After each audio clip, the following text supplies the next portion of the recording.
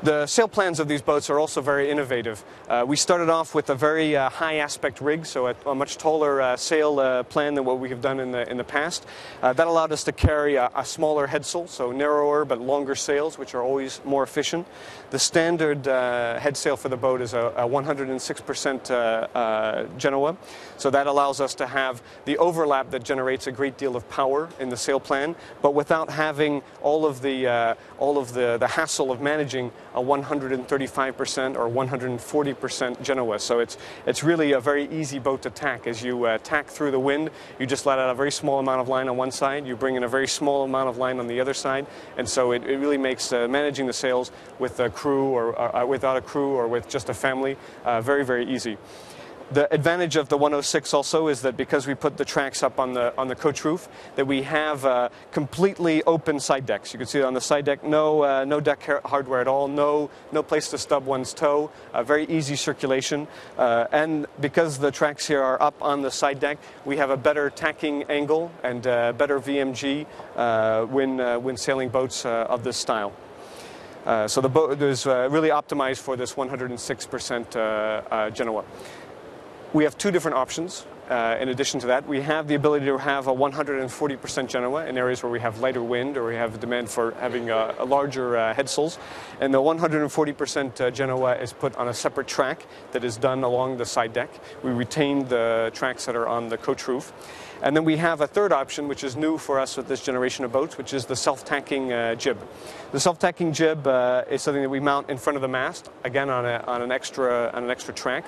And that self-tacking jib is made possible because we have this high aspect ratio rig. So we have a very tall rig, which allows us to have all of the sail area necessary to use the self-tacking jib.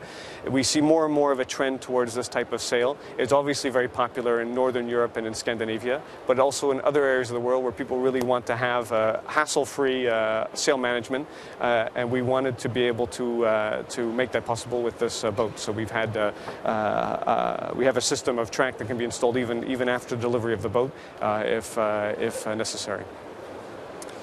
The engine access on the Sun Odyssey 409 is very, very simple. You lift up the companionway hatch by a set of gas shocks. And here you have very easy access to the new generation Yanmar 40 horsepower engine with very easy access, obviously from this front panel. The two side panels, the back end lifts off. You have access to the water pump impeller here. And from the back we have access to the raw water filters as well as the cooling liquid bottle and all of the other fittings through the various access panels. So very easy to maintain and easy to access. The Sun Odyssey 409 and Sun Odyssey 439 both integrated our new technology involving sail drives. The sail drive leg itself that we see here coming out of the boat is designed by Yanmar, so it is fitted with the Yanmar engine. This sail drive, as you can see, has the advantage of being very heavily profiled. So in terms of the drag of this type of system, there's considerably less drag than what we have with a shaft system and a skeg. You have a variety of advantages, including the water intake that is here. So we eliminate a through hole in the boat. The water intake, the raw water intake for the engine is done directly through the sail drive leg. We have the ability, of course, to have folding propellers on the system. We also chose with the Yanmar to have a sail drive where the service for the sail drive can be done from the interior of the boat. It's a key point because with many of the Volvo sail drives and some of the other sail drives available on the market today, in order to do any type of oil change or fluid change, you have to haul the boat out of the water. It's not the case with this type of sail drive, where the oil change can be done from inside of the boat. Between the interior and exterior of the boat, where we come through the hull, there's a double seal. That double seal has an alarm between the two seals, so if there was to be any breaching of the first seal, you would be alerted to that problem.